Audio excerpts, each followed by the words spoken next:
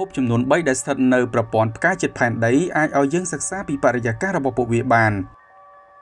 ចម្ងាយតែ11ឆ្នាំពន្លឺប៉ុណ្ណោះពីផែនដីយើងភពក្តៅចំនួន1គូដែលគូចរជុំវិញផ្កាយមេរបស់ពួកវា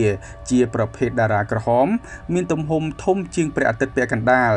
និងភពមួយទៀតអាចស្ថិតនៅក្នុងគន្លងត្រឹមត្រូវនៃផ្កាយនេះត្រូវបានគេចាត់ទុកថាអំណោយផលបំផុតសម្រាប់ក្រុមតារាវិទូនៅលើផែនដីសិក្សាអំពីស្ថានភាពរបស់ពួកវាជាពិសេសគឺបរិយាកាសនោះតែម្ដងJJ 887គឺជាផ្កាយពណ៌ក្រហមទំហំមធ្យមហើយមានចម្ងាយ11ឆ្នាំពន្លឺពីភពផែនដីដែលមួយឆ្នាំពន្លឺស្មើនឹង 9.46 ពាន់លានគីឡូម៉ែត្រហើយចម្ងាយបែបនេះត្រូវបានក្រុមតារាវិទូចាត់ទុកថាជិតហើយបើយើងគិតទៅលើរង្វង់កូស្មិកនៃទីអវកាសដ៏សែនធំល្វឹងល្វើយនោះក្រុមការងារស្រាវជ្រាវដឹកនាំដោយអ្នកនាង Sandra Jeffer មកពីសាកលវិទ្យាល័យ Alamang Göttingen បានរកឃើញភពទាំង3ខាងលើនេះតាមរយៈប្រព័ន្ធអង្កេតរកភពដែលមានឈ្មោះថា HAPS ឬ High Accuracy Radial Velocity Planet Searcher ស្ថិតនៅក្នុងមន្ទីរពិសោធន៍ La Silla នៃប្រទេសឈីលី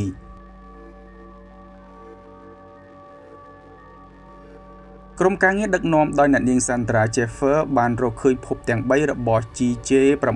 887តាមរយៈការសម្ងំអង្កេតមើលការប្រែប្រួលនៃពន្លឺរបស់ផ្កាយក្រហមនេះហើយជាលទ្ធផលប្រព័ន្ធចាប់សញ្ញាភពខាងលើបានរកឃើញបម្រែបម្រួលនៃពន្លឺចំនួន3ទម្រង់ដោយទី1គឺជាភពដែលមានចម្ងាយជិតផ្កាយ JJ 887ជាងគេបំផុតដែលមានថេរវេលាគោចរមួយជុំ 9.3 ថ្ងៃនៃពេលវេលាលើផែនដីខណៈភពទី2មានថេរវេលាគោចរមួយជុំ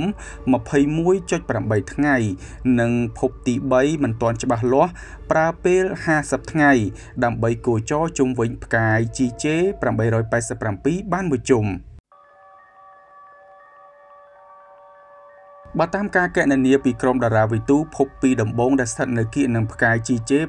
887គឺមានកម្ដៅក្តៅខ្លាំងណាស់ហើយมันអាចឲ្យជីវិតណាមួយក៏កើតឡើងបាននោះឡើយព្រោះភពមួយនៅជិតផ្កាយវាជាងគេមានកម្ដៅរហូតដល់195អង្សាសេនៅលើផ្ទៃរបស់វាខណៈភពមួយទៀតស្ថិតនៅបន្ទាប់មានកម្ដៅ79អង្សាសេប៉ុន្តែសម្រាប់ភពទី3វិញដែលអ្នកវិទ្យាសាស្ត្រកំពុងអង្កេតបន្ថែមដើម្បីឲ្យប្រកាសថាតើវាមានវត្តមានដែរឬអត់នោះគឺស្ថិតនៅក្នុងគន្លងត្រឹមត្រូវឬយើងហៅជាភាសាអង់គ្លេសថា habitable zone ដែលជាតំបន់អាចឲ្យភពមួយរក្សាវត្តមានទឹកលើផ្ទៃរបស់វាជាទម្រង់រាវដូចនៅលើផែនដីយើងបានហើយអ្វីបានជាភពទី3នៅមិនទាន់អាចបញ្ជាក់ថាមានវត្តមានពិតប្រាកដនោះ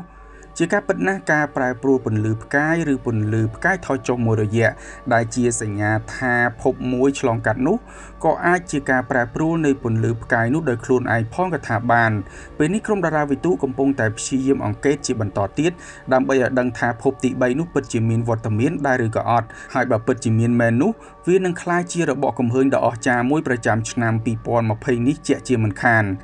អ្វីដែលជាបញ្ហាធំនោះគឺប្រភេទភពដូចជា JJ 887ខាងលើនេះតែងតែបញ្ចេញនៅព្យុះសូឡាដ៏ខ្លាំងក្លាជាងអ្វីដែលព្រះអាទិត្យរបស់យើងបានបញ្ចេញទៅទៀតហើយដូច្នេះបើភពណាមួយត្រូវបានចាត់ទុកថាស្ថិតនៅក្នុងគន្លងត្រឹមត្រូវនោះក៏មិនប្រកាសថាអាចរក្សាបរិយាកាសរបស់ពួកវាដែលជាខែលការពារជីវិតដ៏សំខាន់នោះបានដែរ